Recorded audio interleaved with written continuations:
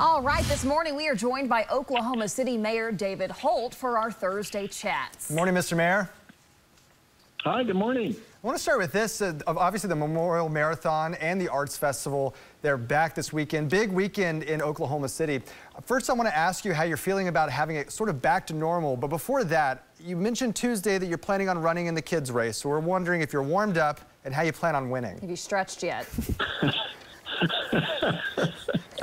I'd be embarrassed to tell you how much trouble I seem to have running a mile and 2:10. But yeah, I'll do my best, and it'll be a struggle to keep up with my kids. But yeah, this, as you said, this is a week that we kind of got accustomed to for 10 or 20 years. Everything sort of came together where you had the marathon and you had the Arts Festival and you had the solemn commemoration of April 19th, and it just always converged for this huge week in April. And if you were lucky, you got some Thunder playoff games in there too. And then, of course, what happened, we all know over the last couple of years. And believe it or not, I mean, it's been 3 full years since we have been able to experience this convergence again. And so we are so excited.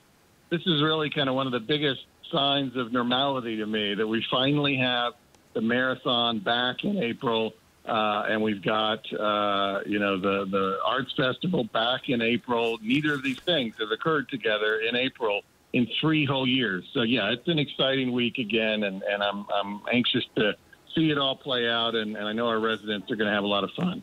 We had another moving ceremony this week, the Remembrance Ceremony marking the 27th anniversary of the Murrah building bombing. And this year we had the French ambassador to the U.S. who spoke during that ceremony. What was that like, having him here?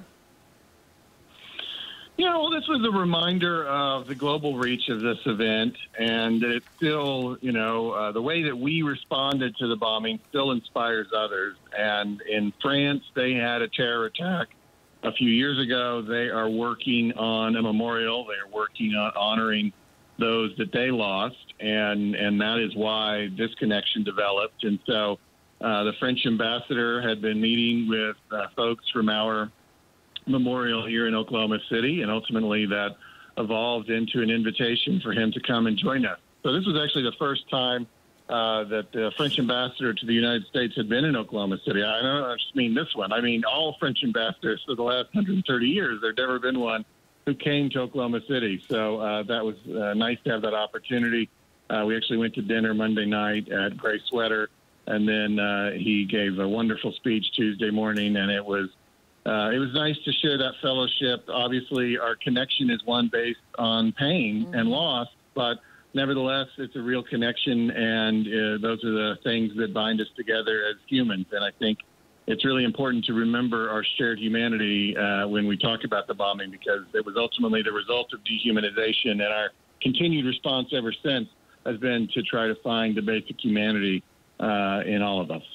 It was another very powerful and moving ceremony Tuesday. Mr. Mayor, we're glad that you're with us this morning. Thanks for talking to us. Absolutely. Thank you. Have a great day, and everybody enjoy the Arts Festival and the marathon this weekend. Thank you.